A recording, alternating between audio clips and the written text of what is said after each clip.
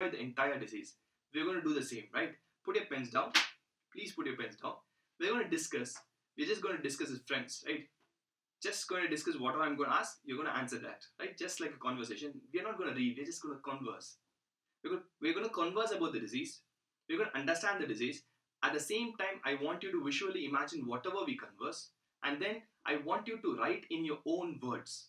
I also will write, but I want you to write in your own words. The advantage of writing a disease in your own words is like writing a love letter to medicine. Do you need to memorize your love letter? No, it'll be here. It'll be here throughout your life. So we're going to understand, and I want every one of you listening to this video to write in your own words. Anything. I just want the essence of the disease. Fine? Got it? Ready? Okay, let's start. So it's a temporal arteritis or a giant cell arteritis.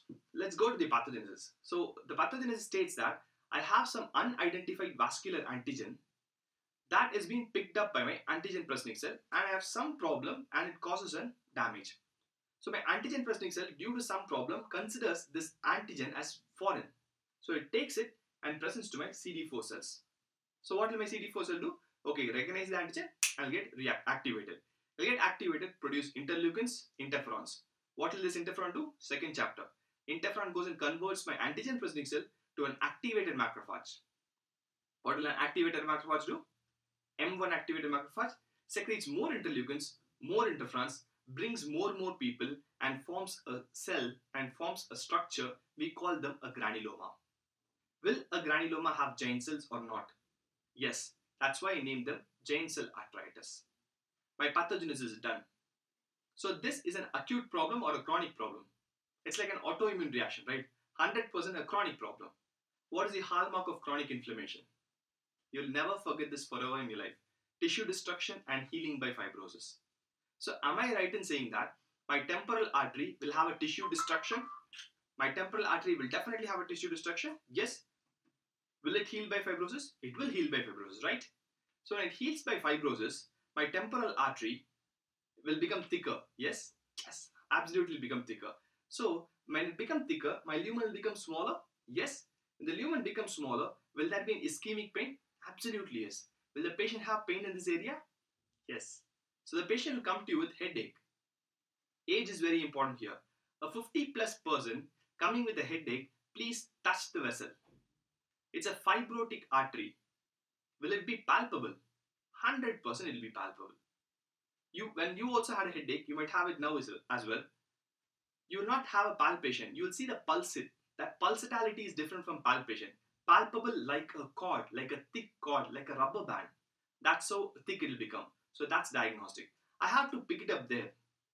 Why I am going to more concentrate on this person is, if you miss it, this can spread to my maxillary artery. It's an inflammatory disease. It will definitely spread throughout the body.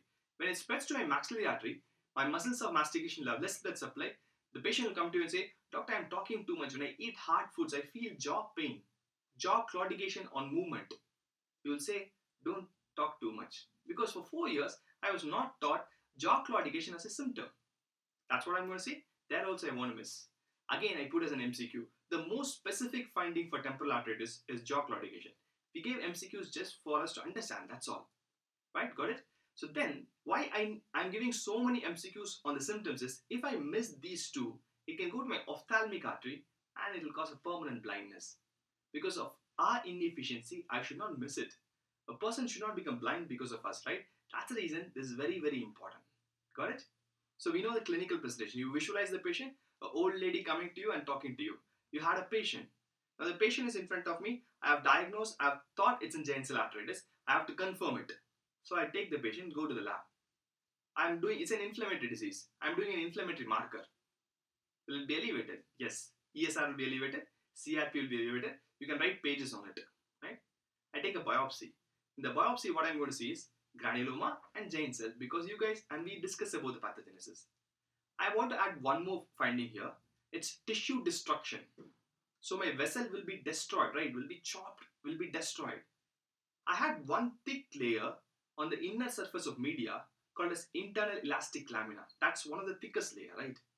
So if that thick layer is destroyed, I will believe, and you will believe, there's a tissue destruction. That's pathognomonic. The finding of Fragmented internal elastic lamina is pathognomonic for giant cell arteritis. What stain will you use? VVG. Perfect. Who said you don't know medicine and pathology? Your boss, you're kings of it.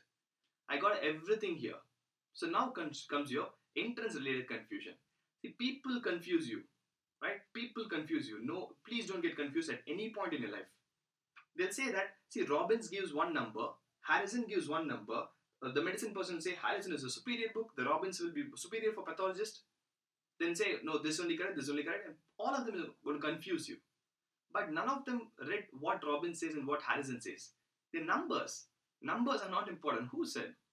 I'll tell what Robbins says. Robbins says I should have at least 1 centimeter biopsy to pick up this lesion because this lesion is patchy.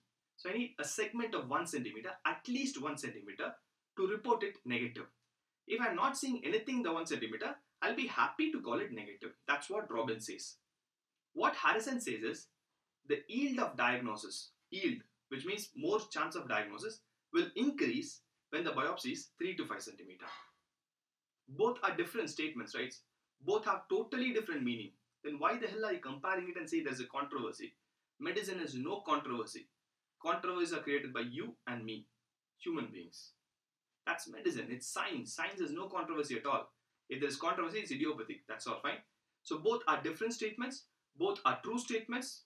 Look at the question. If at all they ask, answer accordingly. Fine. Since it's patchy, I take a biopsy and I confirm. We both confirm together clinically, lab-wise, as well as microscopy, it's giant cell arteritis. How do you treat? Inflammatory disease. Give the wonder drug of steroids or anti-TNF receptors. Perfect.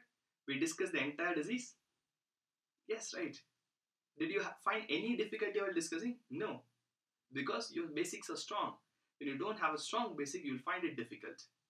This is what everyone in the world knows about giant cell arteritis. Some have MBBS degree, some have MD degree, some have DM degree. Knowledge is the same, right? Understanding and implementation makes a difference. And we want to implement to the topmost level, right? Got it?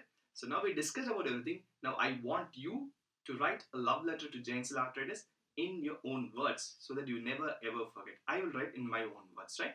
So let's go and start and let's go to the journey of giant cell arteritis.